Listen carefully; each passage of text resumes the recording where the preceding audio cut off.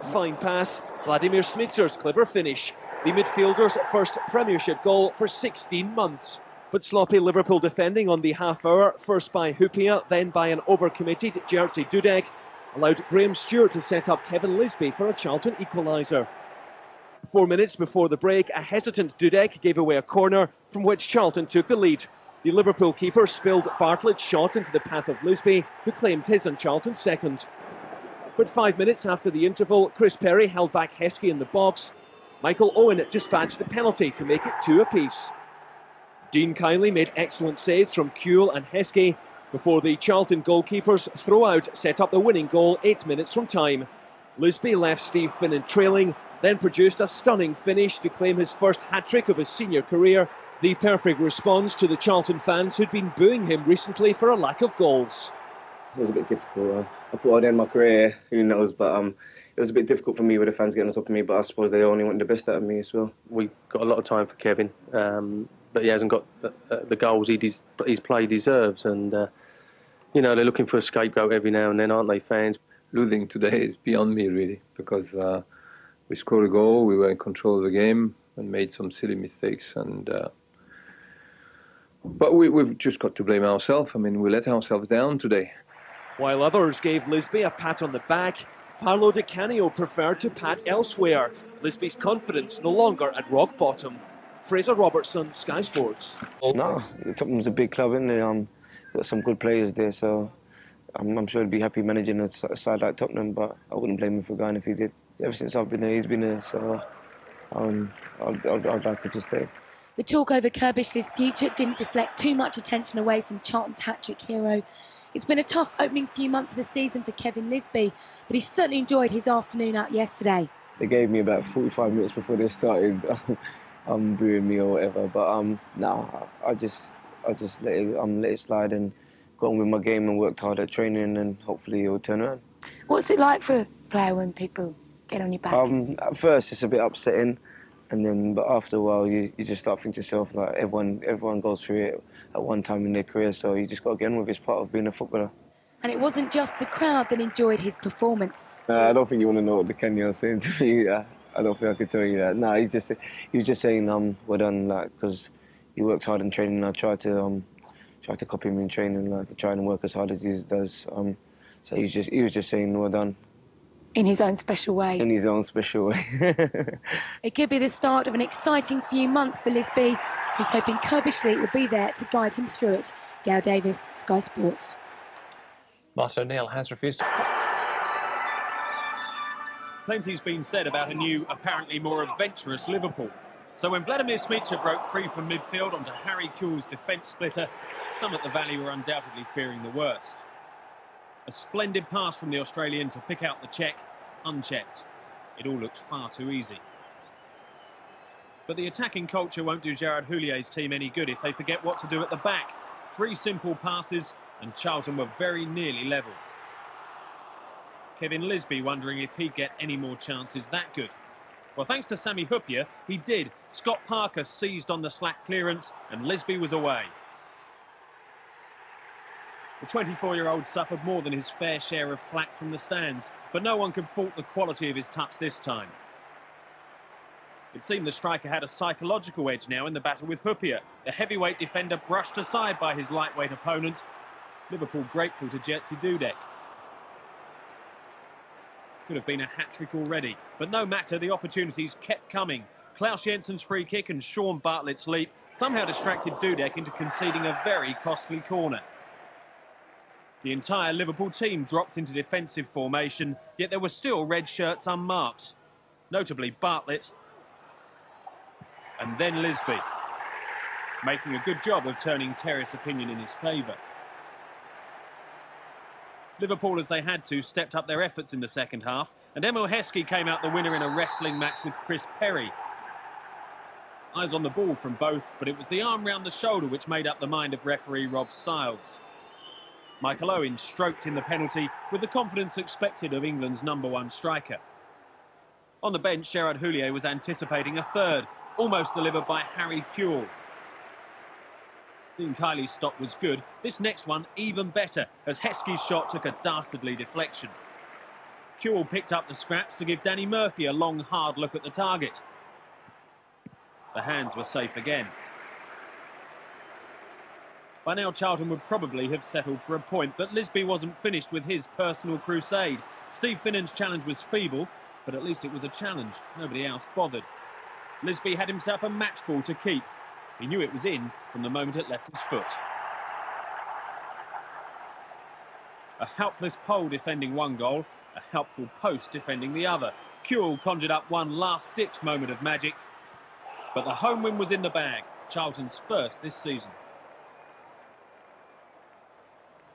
It's beyond me how we lost that game, because we created enough chances to win it twice. I think it's been brilliant for us, really. When was the last hat-trick you scored? Reserve team game quite a while ago, so I can't remember. It's been a while, but I've not scored a single hat-trick, so it's always good to get one against Liverpool as well. The team is very adventurous. They like to go forward. You can't blame them for that. But at times we have to also to do the defensive duty. Any friends and family here to see you? Yeah, I've got my wife here and 3 of my friends and my little baby. So they must think this happens every week at Charlton. Yeah, well, you know, this their first one, some of them, so, you know, I mean, they're probably upstairs drunk now waiting for me. Did it take a while to get the Lisbys out of the valley last night? Were they the last to leave? Turn the lights out when you finished. Let's hope they really enjoyed themselves. Yeah. Great day for Kevin. Well, absolutely. Before, well, I was going to say me and Ron fret about what happened to the team that got beat. Credit, of course, to your team, and in particular, Kevin. Yeah, I mean, you know, I played in the first game of the season against Man City. You know, I've got a lot of faith in him. He knows that he's just not scored enough goals, and they live and die by. You know, strangely, because the Charlton fans don't often get on the back of players, he got a bit of stick off your fans. Yeah, but I think one of the main reasons is because I brought some high-profile players into the club. You know, why is he playing when we've got Pellegrini on the bench, sort of and thing? Jason Ure, Carlton Cole, and you know, that has an effect, and we haven't been winning. But Kevin Lisby gives everything for 90 minutes, and the players really appreciate him. You know, he's a team player.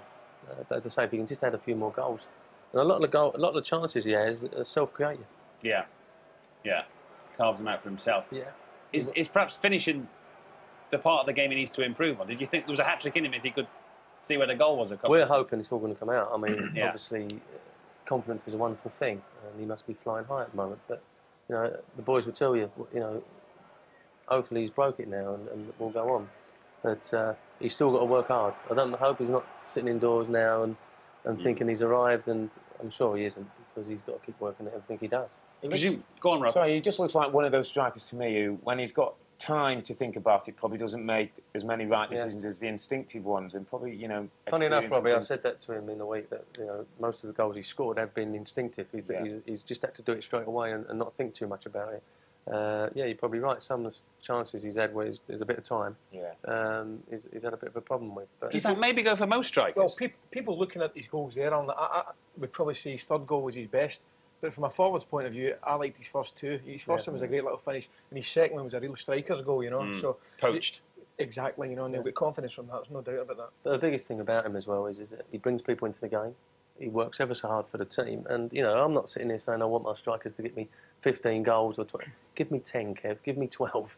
You know, that'll do me, because someone else will chip in that amount. Well, you talked about confidence. Chance for Lisby against Dudek! And he's taken it! Now Jensen delivers the corner. Butler got it well, so did Bishkan, headed back in by Fish, and out by Heskey, and then back in by Butler! He's done it again! Finnan. Heskey was being held, I thought, and so did referee Stiles. More significantly, it's a penalty. 2-2.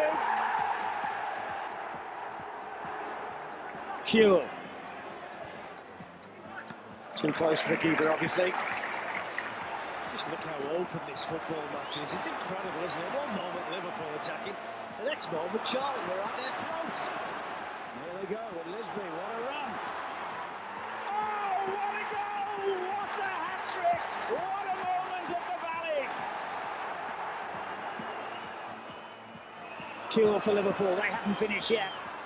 And brilliant play by Harry Kewell. Can he finish? Oh, outside of the post.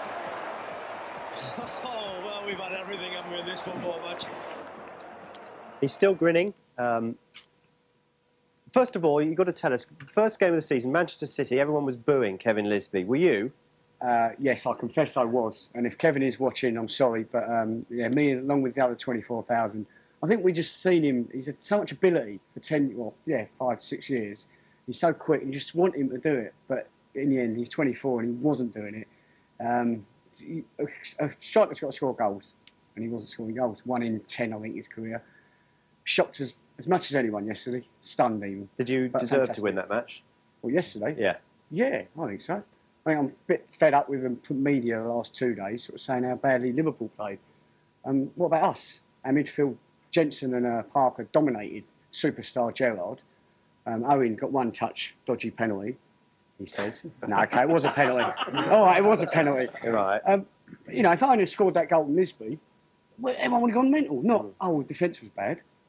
Let's give us some praise. You know? OK, well, let's praise the team that he supports and look at Kevin Lisbie's hat-trick against Liverpool at the Valley. Alan Smith, just tell us a little bit about this from a striker's point of view. Well, I think he'd be delighted with this one. I mean, the keeper's come out and made up his mind for him slightly, but it's a great finish. I don't know what Sammy Hupio was just trying to find John Rees and conceded possession. And that gets the ball rolling. I think, in many ways, this one he'd be most pleased about because it's a striker's goal, and these are the kind that he's really got to pick up if he's going to increase that goal ratio. Just in the right place. And the two either side were quite spectacular, but just feeding off that knockdown. And but when last did you see this? An opponent running at a Liverpool team half the length of the pitch and not one Liverpool player engaging him. And Kevin Lisbie's flying at that point and really enjoying the match. But I mean, Liverpool's midfield is interesting for me. I mean, they've got Harry Kewell, Vladimir Smicer, El Hadj Diouf, 3 players